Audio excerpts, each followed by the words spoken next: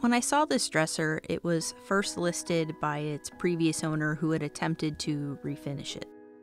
I did not buy it at the time, but a month or so later, it was listed again by a local reseller who didn't have the time or space to refinish the piece.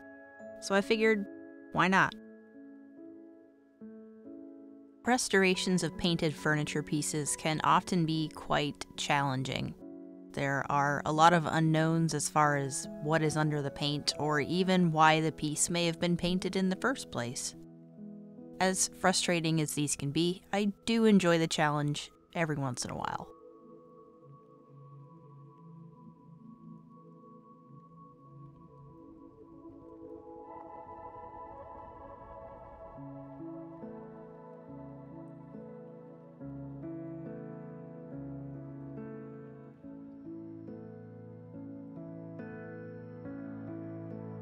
On pieces like this, I prefer to start off using a paint scraper. This cuts down on the amount of paint stripper that I may need to use, if any at all.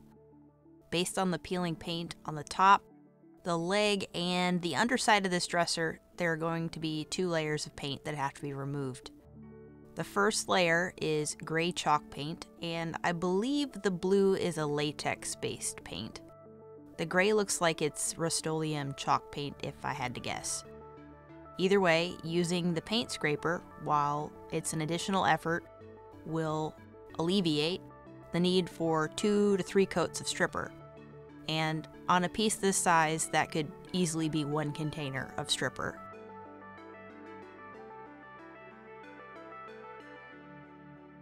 If you've never used a paint scraper before, it isn't too difficult to use. The hardest part is getting started.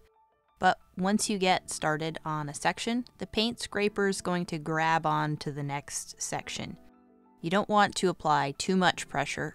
It's more about the angle. You also want to make sure that you're going in the direction of the wood grain. This way, if you scrape the veneer or wood, it's pretty easy to conceal.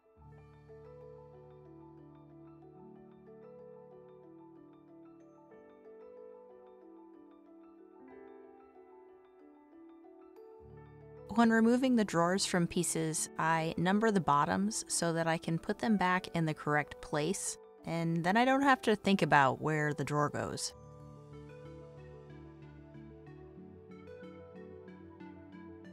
There are quite a lot of drawer repairs on this piece. This repair was damage that was done to the back dovetail joint on one of the drawers, and you can see that the plies started to separate. To fix this, I ended up gluing the pieces back together, then I taped and clamped the drawer. Once this was done, there were some gaps in the dovetail plies where they had broken off over time, so I simply wedged some coffee stirrers into the gaps. Once everything dried, I sanded it smooth.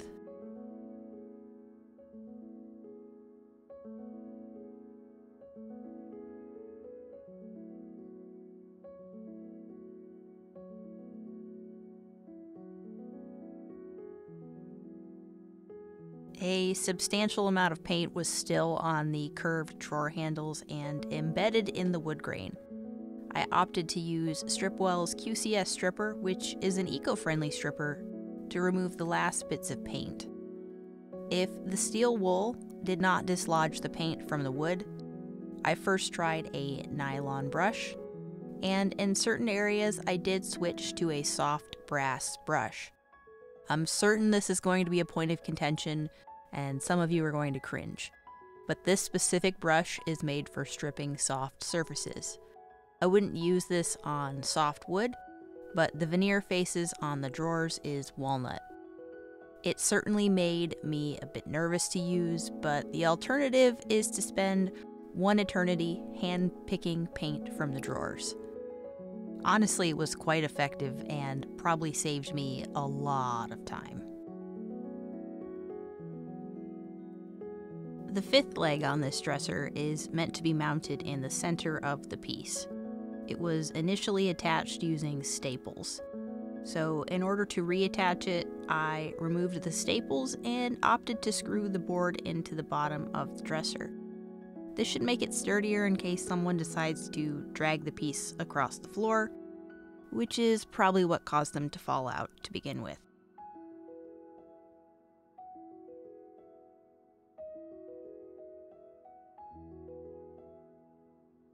One of the drawers had what I originally thought to be a sanded down spot on the corner, and it ended up being that the wood fibers were just split apart and compressed. There was a lot of paint that I ended up removing from this to fix it, but what I ended up doing was applying wood glue to the cracked wood, and then I taped the piece back together. I used a piece of dowel to help support the piece while it was drying. The top left drawer handle had a large chunk of wood missing from the corner. I wanted to use quickwood to repair this damage, so I added 2 nails to reinforce the quickwood. Then I spent a good amount of time molding the quickwood as close to the shape of the broken handle as possible. This stuff dries hard, so having less product is better because that's less sanding later. I considered for a moment just painting this laminate top, but I felt like that would be counterintuitive to all the work that I put into removing the paint. However, I want to point out that the veneer that I purchased for this piece cost $75. It would most certainly be cheaper to paint the top, especially if you're looking to flip furniture for a profit. Thanks to viewers like you, the money that I generate from YouTube ad revenue allows me to make these kinds of enhancements to pieces. I've been putting the income from YouTube back into my projects and shop enhancements so that I can do more projects like this one. The walnut veneer that I purchased is paper-backed, and I'll link all the products used for this project in the description below. To attach the veneer to the laminate, I scuff sanded the laminate with 150 grit sandpaper, and then I wiped the surface clean. Next, I'm going to cut down the veneer so that there isn't as much excess veneer hanging over the sides while I'm trying to attach it. You'll want to have a bit of overhang to ensure that you properly cover the whole piece. To attach the 2 substrates together, I applied contact cement using a chip brush to both surfaces. In my experience, it is a good idea to apply 2 coats of contact cement to the paper-backed veneer. For whatever reason, the paper-backed stuff seems to soak up the contact cement. Once the contact cement is dried, per the instructions, I placed dowels across the top of the surface so that I could adjust and slowly press the 2 surfaces together. If you've never used contact cement before, once the 2 surfaces touch each other, they adhere. So the dowels give you more control.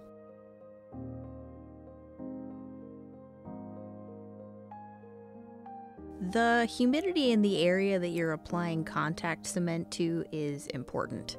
Since I live in Florida, the humidity can get in the upwards range of 80%, so I always monitor it when I'm working with different products like contact cement or even finishes. I do own a dehumidifier as well, but contact cement is very fumy and should be applied in a well-ventilated area. As I'm pressing the veneer down, I start from one side and I press my hands from the center to the sides. This is meant to reduce the chance of getting air pockets between the 2 substrates.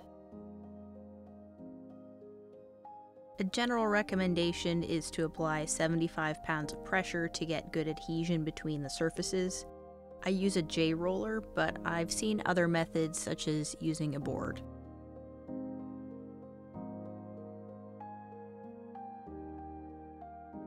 To trim the veneer to size, I use a fresh razor blade.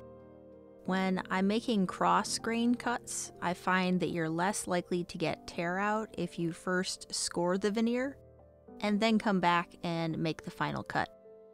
You could also use a flush trim bit in a router.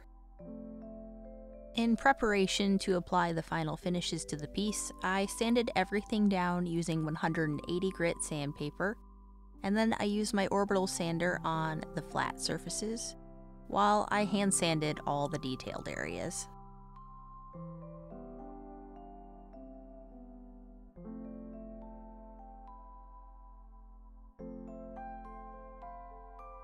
It was at this point in the project that I decided I wanted to see what the piece would look like with just a polyurethane applied to it.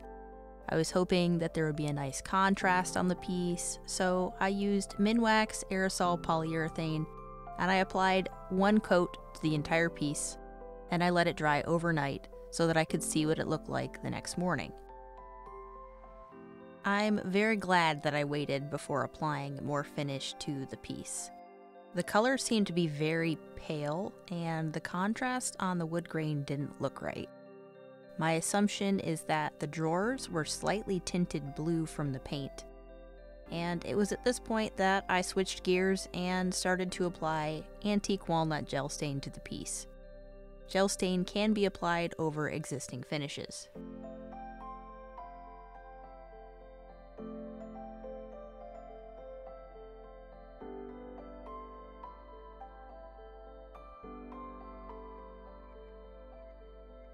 The polyurethane coat also enhanced what appeared to be water discoloration on the legs of the piece. So if you're really wanting to keep something like the legs a natural color, and they have water damage or discoloration, this can usually be resolved with oxalic acid. I opted to stain them since they wouldn't match the piece otherwise.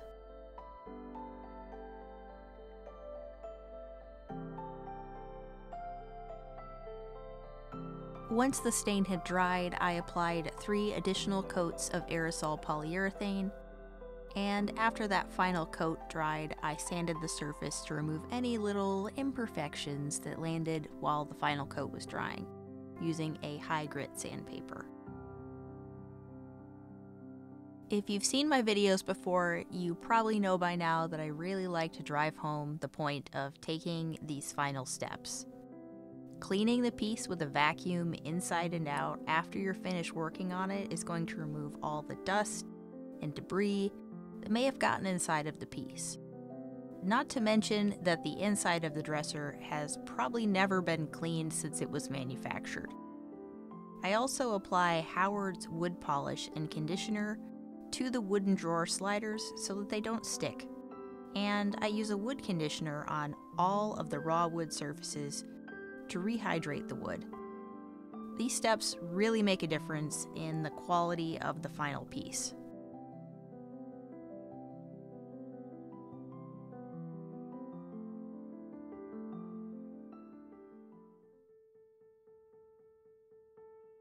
When I brought this piece home, it was rather drab. But here's the end result. I hope you think it's fab. A lot of work was put into this dresser, and while I don't show you every second of it, I hope that you find I made it better. So please like and subscribe. Hopefully that doesn't sound like a bribe. Either way, I'll see you next time.